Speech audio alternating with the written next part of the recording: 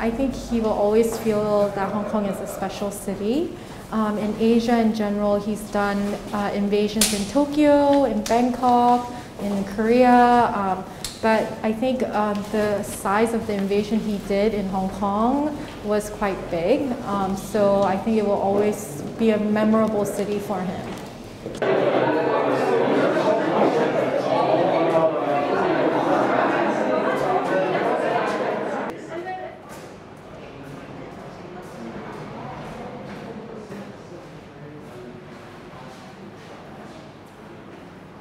I think we, as the gallery and the artists, we both wanted to make sure that the exhibition happens, and we stay committed to the local art scene here.